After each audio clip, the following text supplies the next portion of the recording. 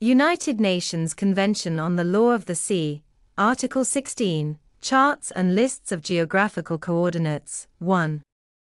The baselines for measuring the breadth of the territorial sea determined in accordance with Articles 7, 9 and 10, or the limits derived therefrom, and the lines of delimitation drawn in accordance with Articles 12 and 15 shall be shown on charts of a scale, or scales adequate for ascertaining their position. Alternatively, a list of geographical coordinates of points, specifying the geodetic datum, may be substituted. 2. The coastal state shall give due publicity to such charts, or lists of geographical coordinates, and shall deposit a copy of each such chart, or list with the Secretary-General of the United Nations,